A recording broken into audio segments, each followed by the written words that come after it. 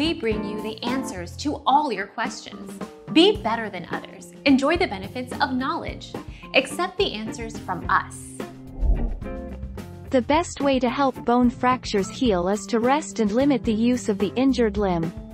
As a large part of a bone is composed of protein, taking protein supplements can help the bone to rebuild and heal itself.